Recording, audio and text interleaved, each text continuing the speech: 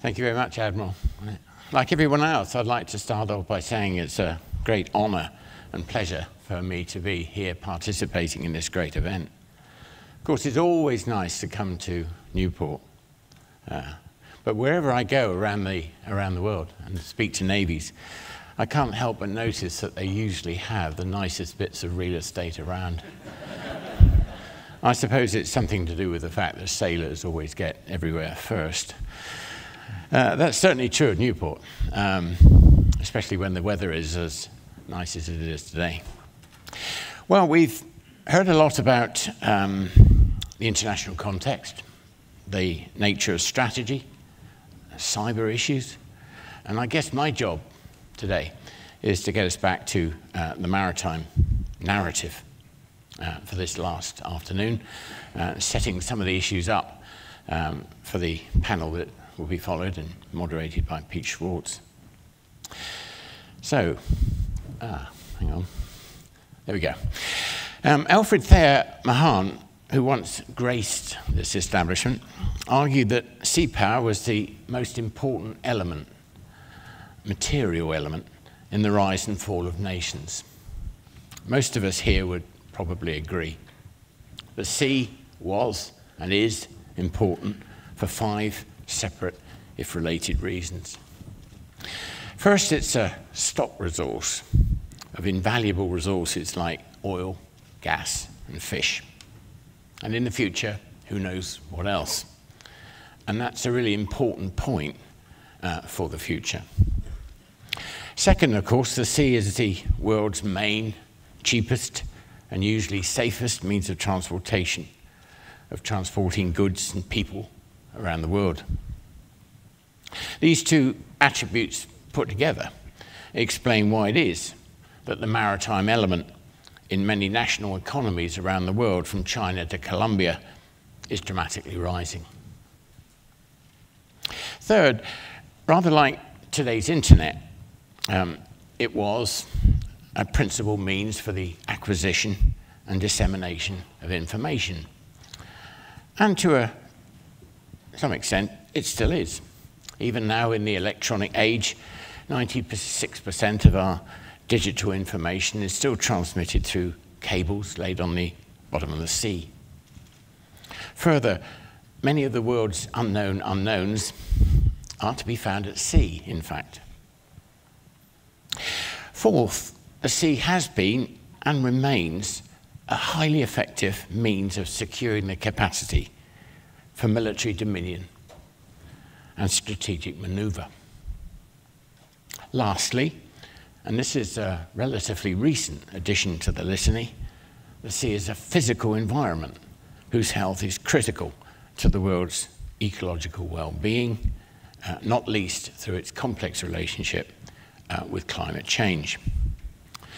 And yet, despite all of this, which seems so obvious to us, what I would call the maritime narrative today is faced by a number of significant challenges.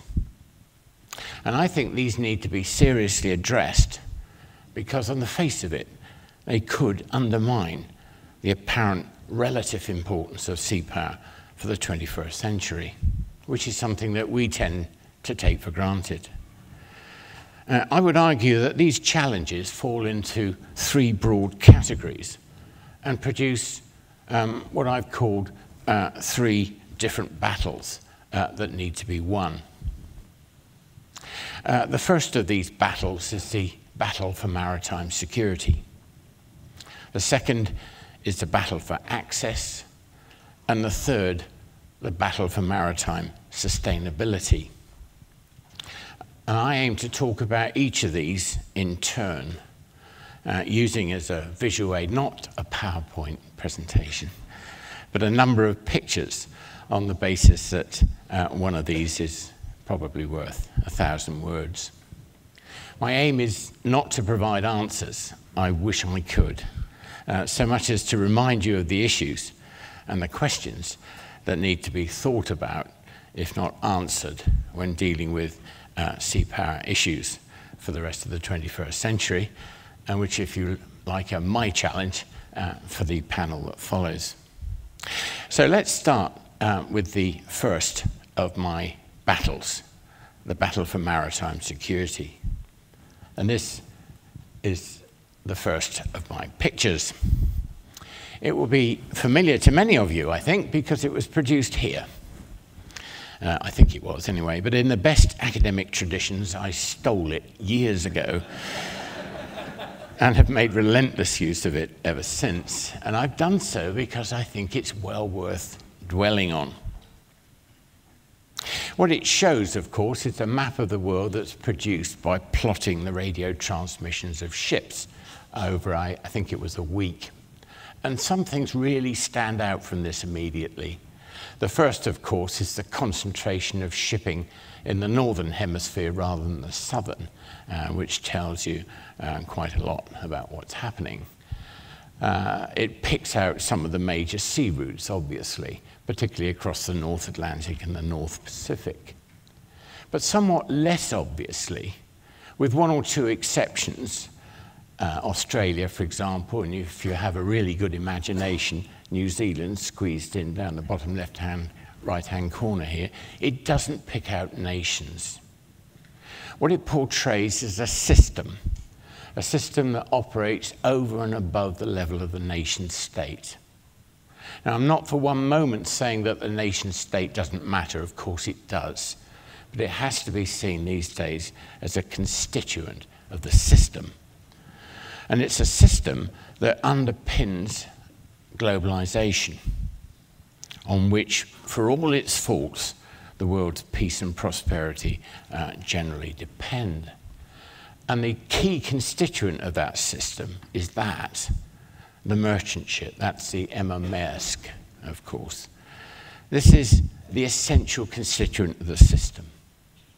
Its capacity to move goods around freely is absolutely critical to our present and our future.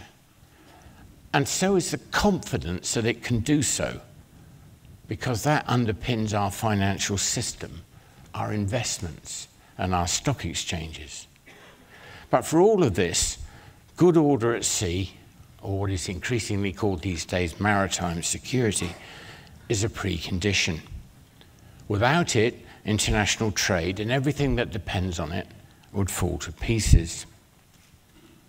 Good order at sea is nonetheless threatened from various directions. Interstate conflict, such as the Iran-Iraq War of the 1980s, is probably the worst, if possibly inadvertent, threat that the system faces. But we should always remember, not least in the light of 9/11, that globalization itself has its deliberate and determined enemies. Maritime crime in its various forms, piracy, terrorism, drugs, arms, and people trafficking, can also severely threaten the system. Directly by what can happen at sea, or indirectly by virtue of its consequences on stability and the conditions for trade ashore. Finally, systemic pollution, unsustainable levels of resource extraction, catastrophic weather events also could potentially undermine the sea-based trading system. Now let me give you an example of the kind of threat that I think we're talking about here. This is a picture of the fishing fleet at Baizhou in Hainan Island in China. It's a really extraordinary sight. You see these fishing boats stretching to the far horizon. There seems no end to them. And what we're looking at really is a community of interest. A community of interest of artisanal fishermen who are under desperate pressure. They're under pressure because the fish stocks that they rely on are rapidly depleting.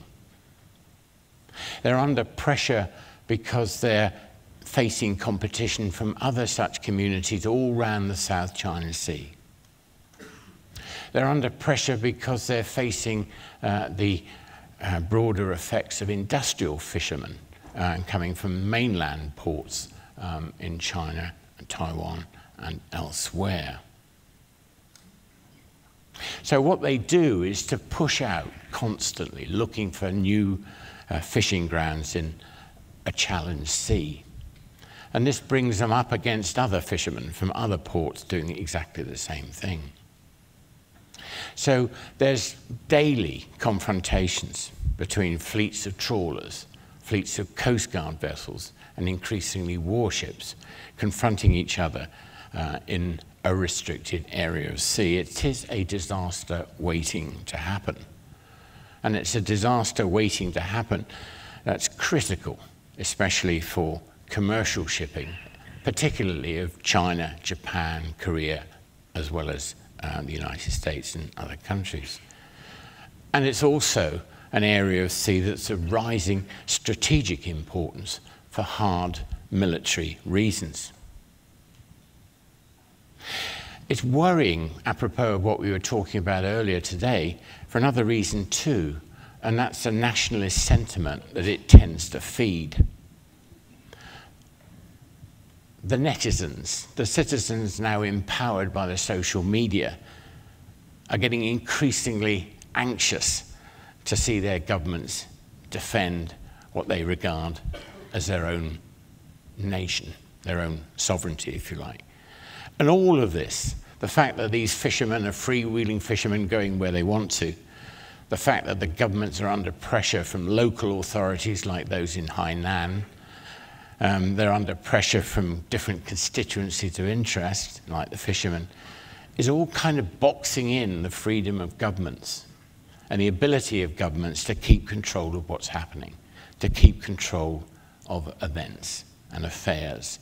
And that, in a sensitive and delicate area like the South China Sea, is profoundly worrying.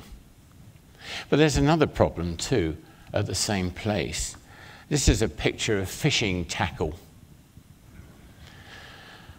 Mountains and mountains and mountains of this stuff being mended by ladies that you can just about pick out in that black tent up there, and a whole series of all of these, the support industry, if you like, for the fishing fleet.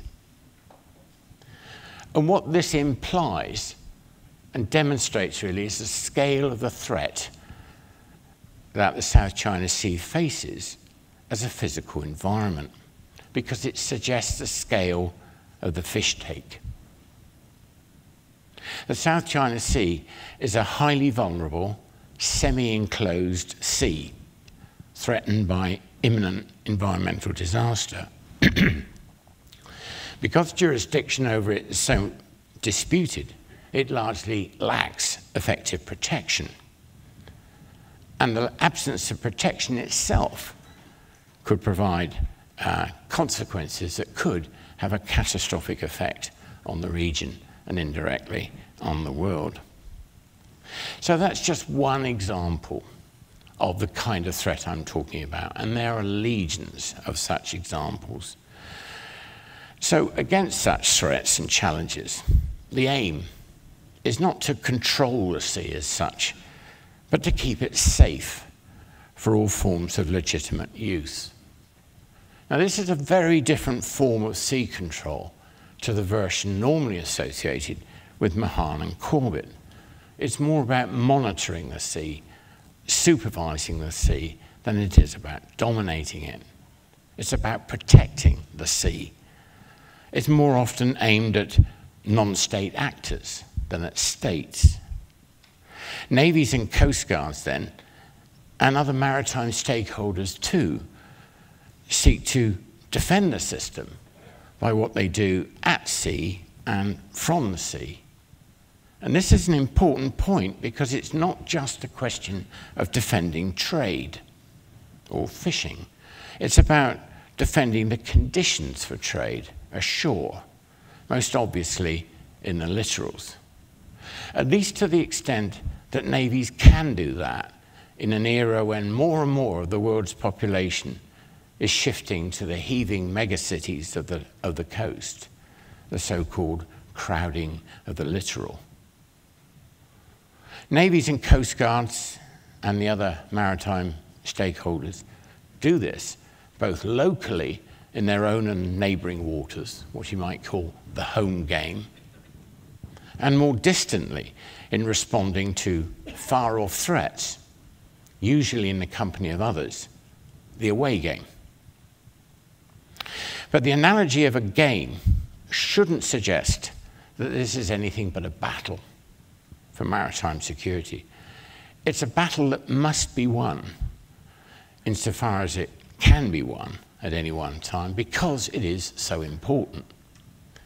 And winning it requires the kind of joined-up ocean strategy at governmental level, only slowly being developed around the world. The demands of the battle in one area, like the Arctic, may be fundamentally different from the demands of, let's say, the Gulf of Guinea. There is no one-size-fits-all solution to the problem. The sheer diversity of the forms that this battle can take is a substantial problem. Nor, even here in the hallowed halls of Newport, should we forget that navies should preserve a fitting sense of humility, for there are many things that they cannot do, even in the sphere of wider maritime security. Off Somalia, for instance, they have shown that they can deal with piracy, with the symptoms of the problem, in other words, but they're much less capable of dealing with its causes. But this humility shouldn't be overdone, though, for the naval contribution is vital. The sheer comprehensiveness of the requirement, though, is a challenge to any purely military service. A consequent problem here, I think, is conceptual. Often countries do have broad definitions of what they want in terms of good order at sea, maritime security, and often a set of tactical procedures. What they often don't have is a strategy for maritime security. Thus, there's not much conceptual thinking, not much examination of some of the key differences between a maritime security operation and warfighting ones. For instance, in dealing with people or drug smugglers, it's probably, almost certainly, inappropriate even to think about achieving victory as an objective. And that, for a military service with conventional thinking, is extremely hard to do. Instead, in the maritime security battles, it's much more a question of containing or managing a problem, probably indefinitely.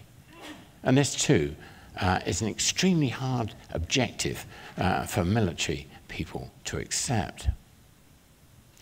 The last challenge they face in the battle for maritime security is that it calls for a range of procedures, activities, skill sets, equipment, weaponry, and platforms that can be very different from those of what many, in many navies, would regard as their real business, preparation for warfighting.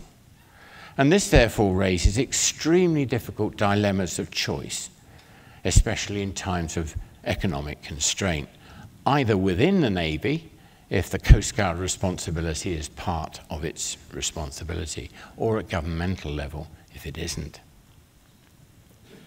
And this really gets us to the second battle, the more familiar one, as far as most navies are concerned, that is all about seeking strategic dominance and the capacity for military maneuver.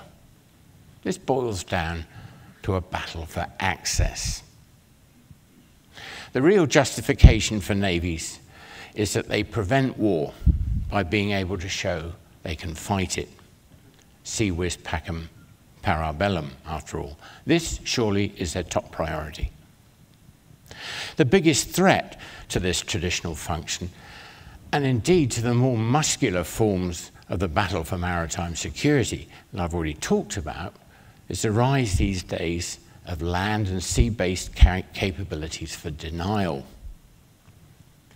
Some of these would seem to pose such military technical or political strategic challenges to even the strongest naval powers as to raise doubts about the extent to which they can go on defending their national interests and perhaps the system more widely through being able to maintain a forwards presence and the capacity to project even limited power ashore.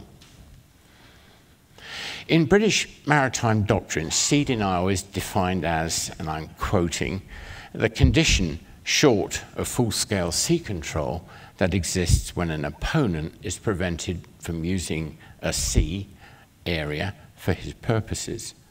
In this way, a markedly inferior force can successfully thwart a superior force. Recently, of course, the concept of sea denial has been relabeled anti-access area denial, A2AD. But as a concept, it's not in any way new. But some, though, would argue that recent developments, technical, political, and legal, have made it more transformative, in effect, than ever before. Suggesting, in fact, that it could now profoundly shift the balance between big ships and small ones, surface ships and submarines, aircraft and missiles, forces at sea compared to forces on land, and raise doubts about the operational viability of forward deployed forces in areas of contention. All of this, it could be argued, threatens the strategic utility of navies because of the importance of access to their function. Their strategic value is bound up with the capacity to use the sea as the world's greatest maneuver space. Sea control, or at least the capacity to keep the sea, even in the face of opposition, is a precondition for the maintenance of that forward presence, which provides the ability to monitor the maritime domain, to sustain political relationships with local countries in the area of concern, and if necessary, to project power ashore to some degree. To deal with this challenge all around the world, navies are looking at various ways of countering the alleged rise of sea denial capabilities, investigating it and substantively investing in it. In the United States, but elsewhere too, this has provoked debate about the so-called air-sea battle, or air-sea coordination, as it's rather less snappily known in the UK, as a means of assuring access in this seemingly new context. Well, you've all seen pictures like this. We all know what we're talking about. This is a hugely complex situation that goes across all 5 of the domains, and there's layers of battle, A2AD versus ASB. What seems to be involved in this kind of conception of the future is a contest in long-range precision strike between 2 systems that each comprise a multitude of components linked together electronically with levels of efficiency that make the operational whole a good deal more effective than the sum of its parts. Clearly, the outcome of any such contest for access, for real, would be highly scenario dependent and would remain extremely hard to call. Geography, the relative military technical capabilities of both sides, the contending powers, and the extent to which they divide their investments between sea control or sea denial, and the effect of the international context would all have a major role to play.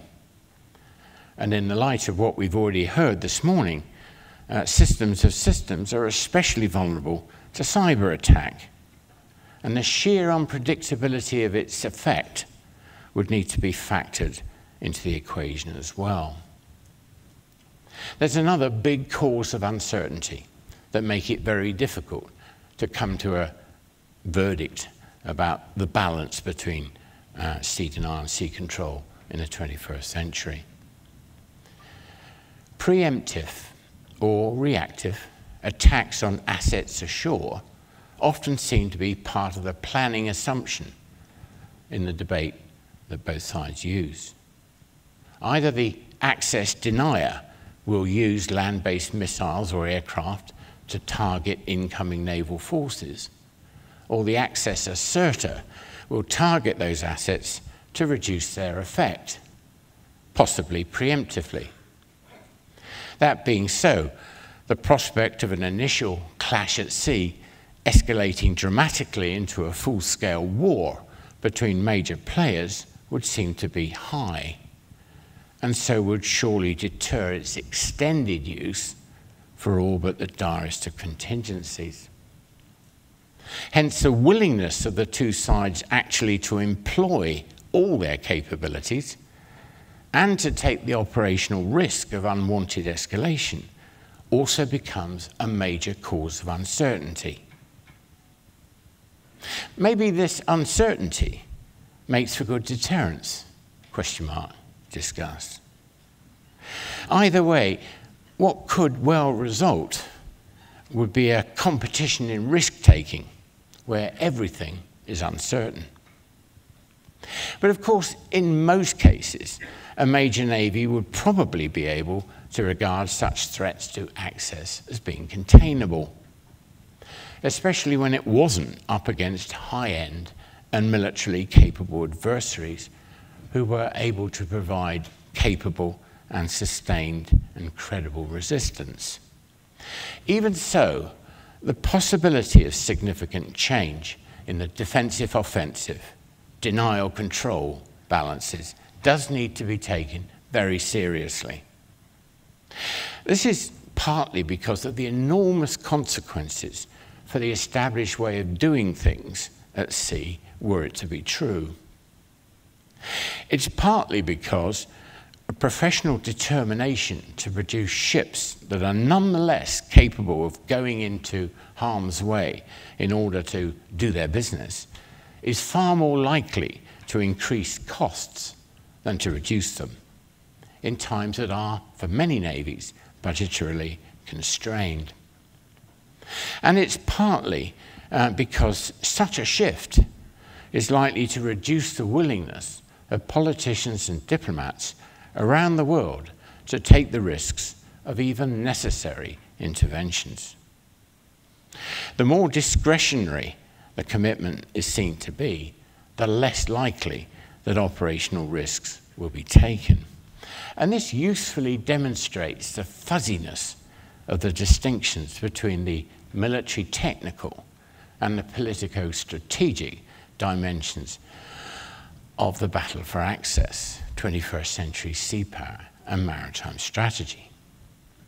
As so often, the Chinese have a word for it, or a phrase at any rate, the three warfares.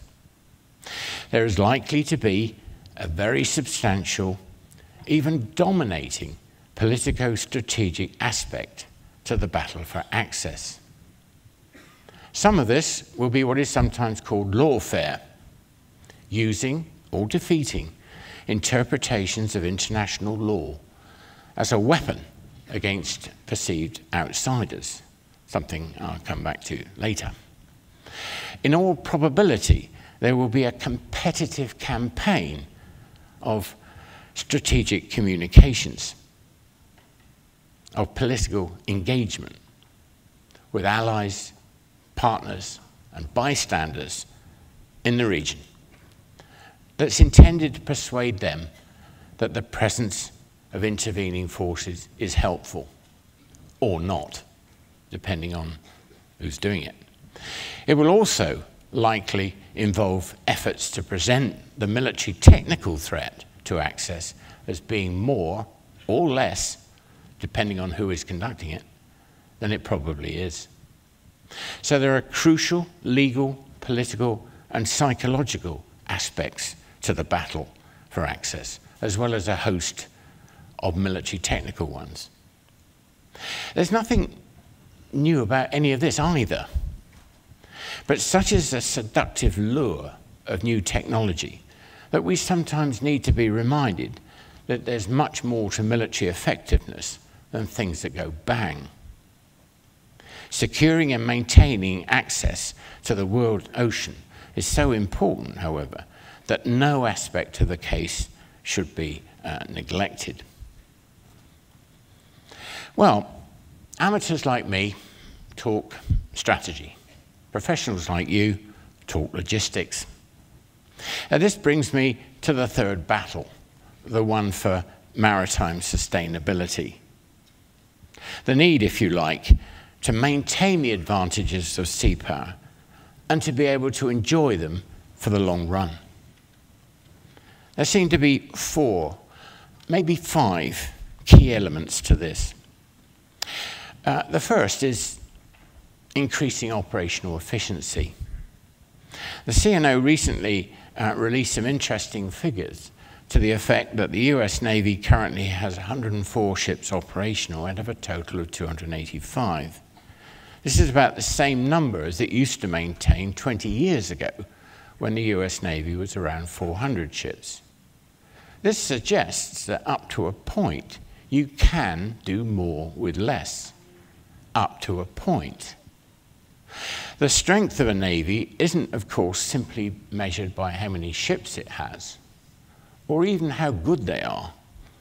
Instead, it's a function of how its forces compare to the commitments it has, when compared to the equivalent balance characteristic of other countries.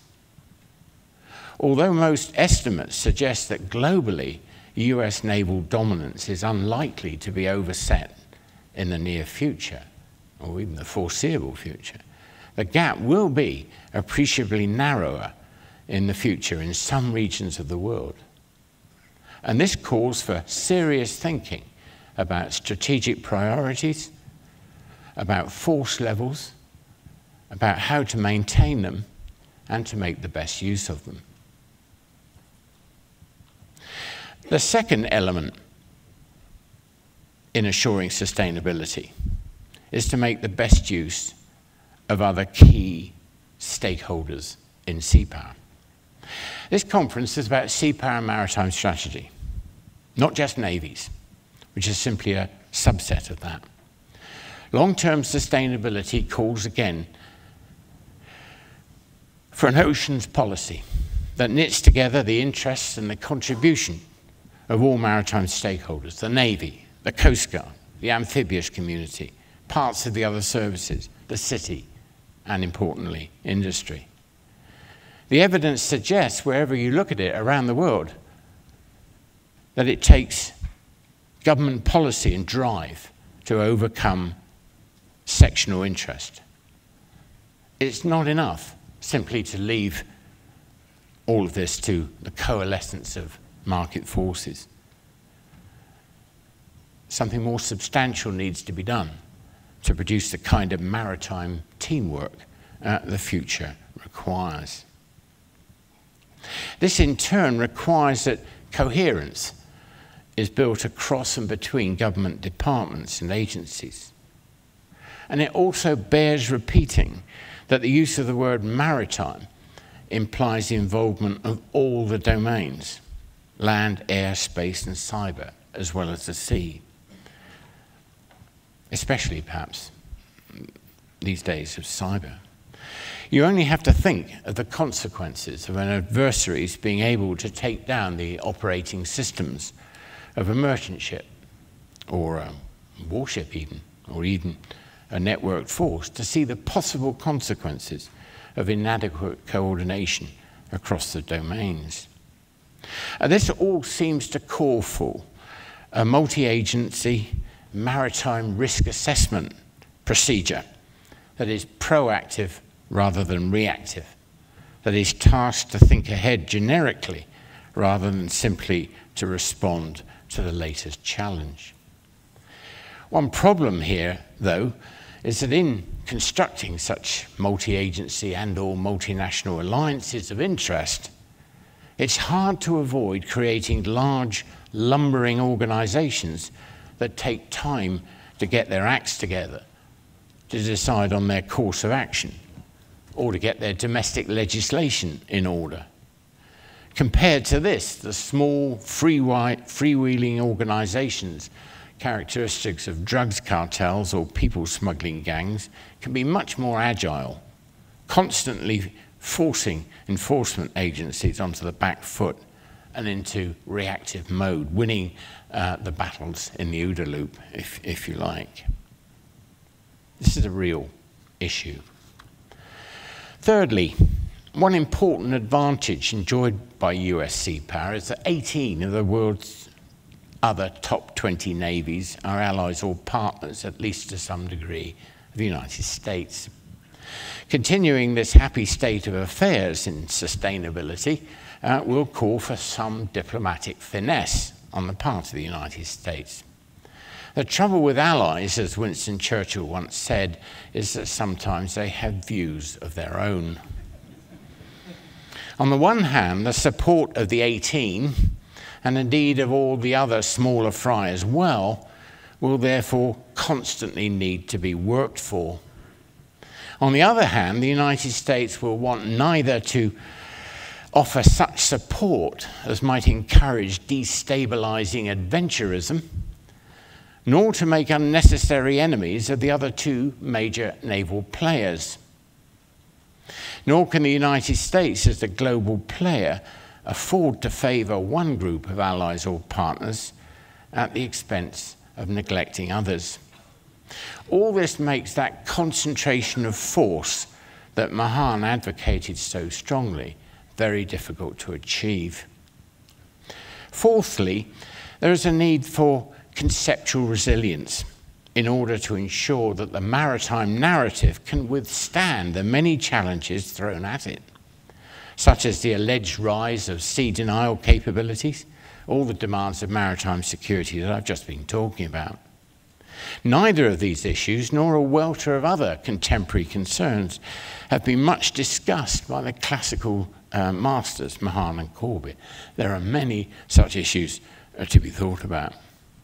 One of the real problems with strategy making, though, is that strategies and doctrinal statements often do little more than articulate the desired ends of policy.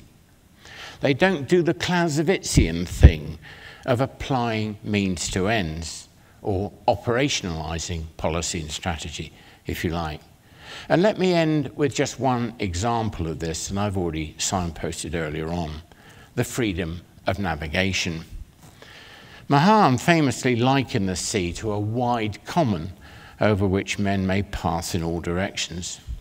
Now, this is a very interesting analogy. Once upon a time, commons used to be large areas of non-owned land that people could use for the common benefit. Poor people would keep their crops and their animals on it free of charge. But gradually over the years in England, these commons got enclosed. People started putting up fences on them until they dwindled to this kind of thing, which is a village, the common of the village next to mine in the UK. This process of enclosure, this notion of putting fences on the common land, caused huge anguish and social distress. It was partly responsible for the English Civil War of the 17th century. But the process nonetheless went on. My point really is that the memory of all of this goes deep in the Anglo-American psyche. It's a cultural thing as well as a legal concept. The notion of the commons without fences. But although all countries subscribe to the freedom of the seas in general, a disturbing number, including US allies and partners, I might say, in practice impose restraints on it. Even the United States occasionally talks about the sea as an ungoverned space, as though it shouldn't be. The practical restriction can come about through claiming illegitimate baselines from which sea areas are calculated, by excessive claims, or by seeking to limit the freedom of foreign warships to operate in exclusive economic zones. This latter is a particular problem. To defend the global commons, in short, the argument needs to be better articulated and better planned for, primarily by the maritime powers. And I would argue that Mahan and Corbett don't offer much help. It's something we really need to think about. Such a strategy, you could say, then needs to be operationalized by a designed program that puts it into effect, that are designed, if you like, to produce the desired end state, which is a commons open for the legitimate use of all. This isn't just a question of conducting freedom of navigation exercises. It's largely much more a question that says that the freedom of navigation for warships, shall we say, is not just a legal right, but is in the interests of global stability. This is just one example of the need to do some fresh thinking about maritime strategy and how best to put it into effect for the 21st century. There are many others. Well, in conclusion, it's been well said that if you want to understand sea power, you need a bigger map to take in the bigger picture, because that's always what justifies it. But despite everything I said at the beginning of this talk, in its latest Gallup poll survey, the Washington Times found that the US Navy was regarded as the least important of the 4 main military services. Ladies and gentlemen, we all have work to do in selling the sea. To my mind, at least, there is little doubt that in the rest of this century, sea power will be at least as important as it always has been, and arguably much more. The only real question, though, is whose sea power it will be, and that partly depends on you. Thank you very much.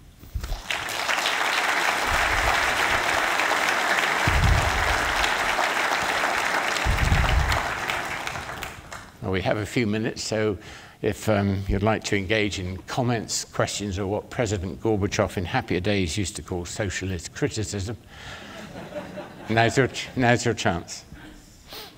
Yeah. The threatened question from yesterday. Professor Till, thank you very much for being here. Some would argue that the high water point of maritime strategy, naval strategy, was John Layman and Jim Watkins' maritime strategy of the 1980s. A question for you, do you agree with that? And if so, why? And if you don't, why? I do and I don't. I'm an academic. I can see both sides of the argument. I do in the sense that, no, I don't in the sense that it didn't articulate means, and it didn't identify how the means were to be sustained in any great detail to the level that would be helpful to defense planners. So in that sense, I think you could argue that it wasn't a really highly effective strategy. It's more a policy statement, if you like. But I do agree that it was a high watermark for several reasons. And the first was that it articulated a general sense of what the Navy was for in the conditions that applied in the 1980s.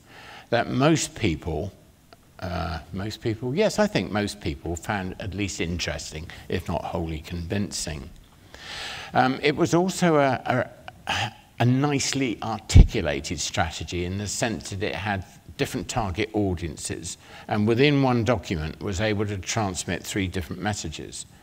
The one message was to, of course, the Soviet Union, of deterrence, that the waters of Northern Europe and the Northeast Pacific were not to be regarded in any sense as the Soviet Union's own backyard from which it would be, clear of all interference and threat and so on and so forth. So this was an act of deterrence, if you like, to the Soviet Union.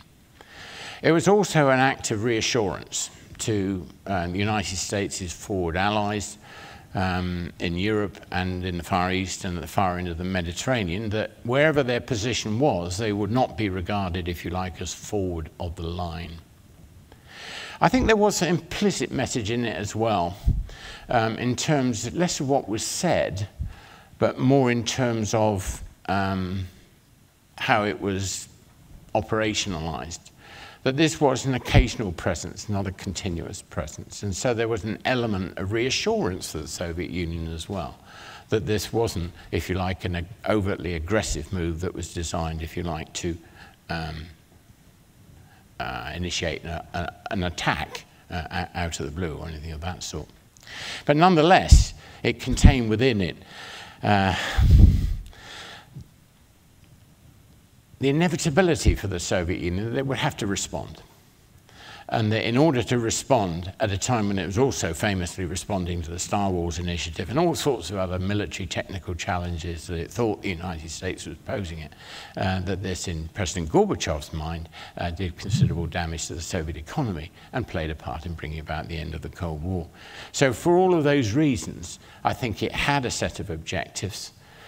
You could more or less deduce how they would be put into effect. And in places like this, the detailed planning on whether and when certain acts to operationalize the strategy could be carried out were being discussed in private, as they probably should have been. And I think it was also important as being, if you like, the first step of convergence in sort of coming up with a strategy that to which the US allies and the other services could all play a significant role. So in all of those ways, I think there were good things. But it's a clarity of vision. It's the idea of coming up with a narrative, if you like, that even the Navy's enemies need to take seriously. I think was a piece of the, was something that was really effective, is what I'm trying to say. Yeah.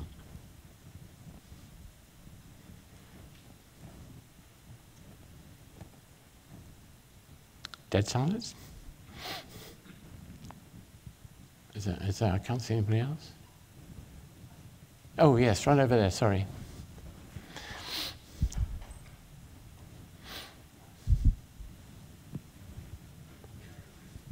Question I had, when you showed the container ship, with a bunch of containers on it, our Navy ships, the US Navy ships, periodically pick these things up in containers in shallow water, 100 feet, 150 feet.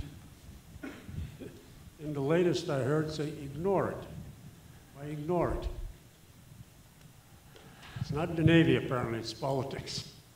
I'm not sure I understood the question. Could you say it again? Say again, please? Could you say it again? I didn't quite understand the point you were making. The container ship that you Yes. showed on your slide. Yes. Sometimes some of those containers fall off from the ship. Ah, right. And we pick up these containers in shallow water, our Navy ships.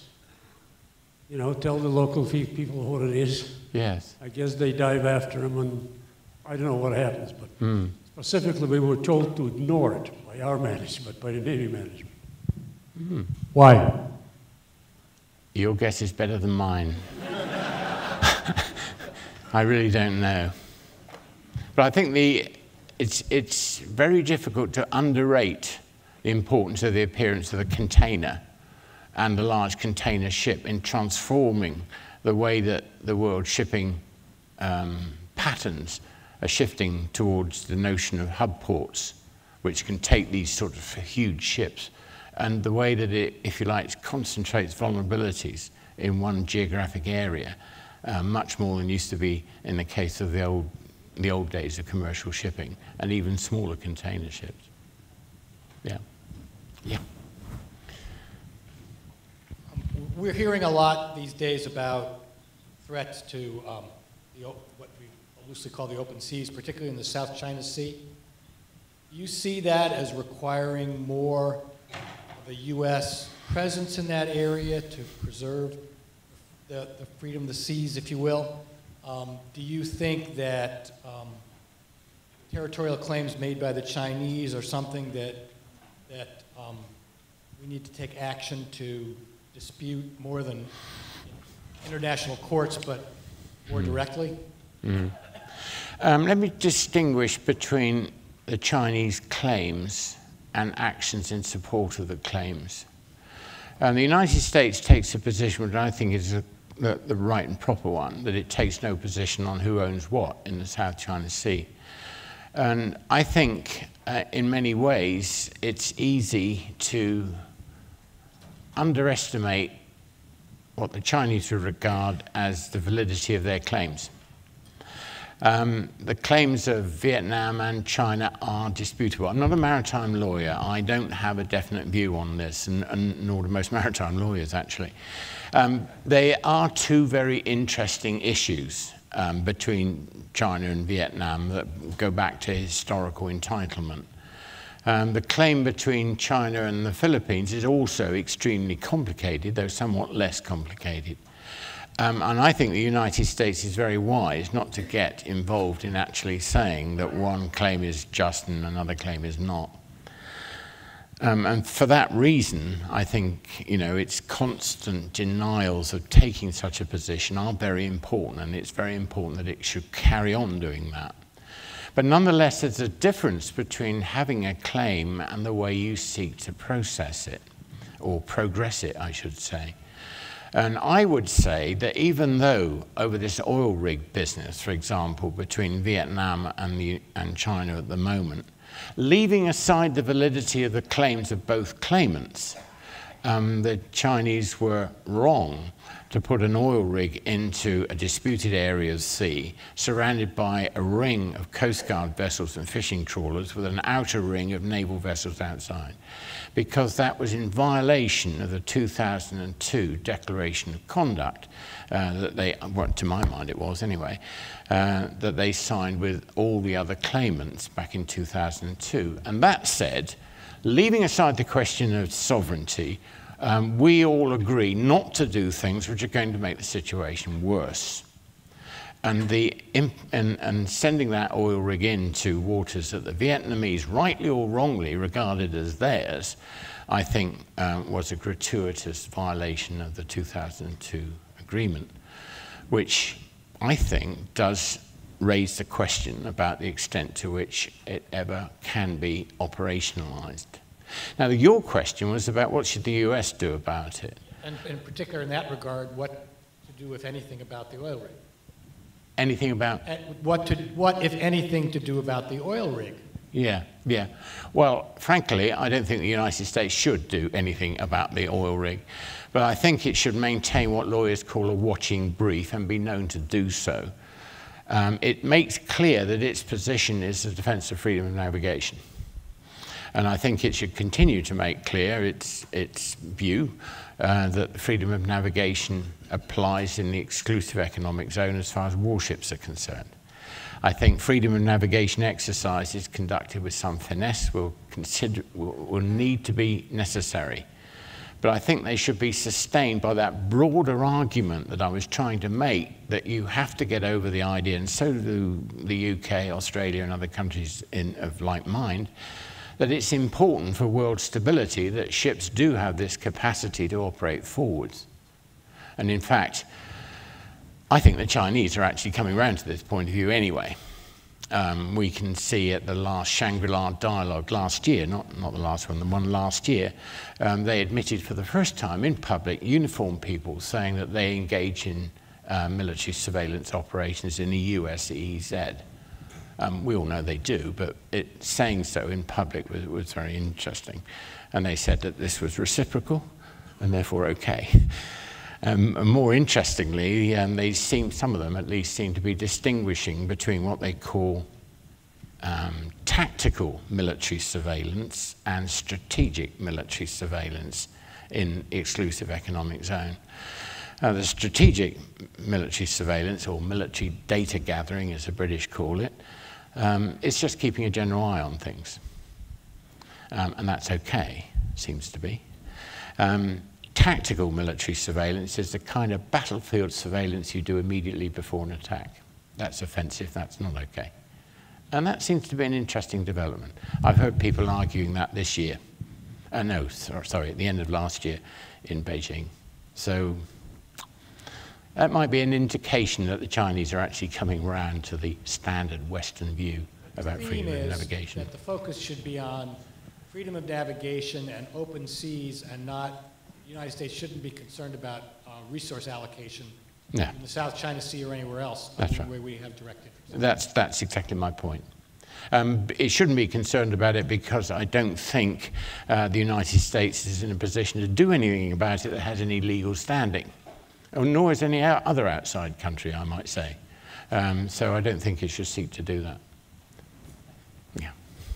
I'm afraid I'm being called.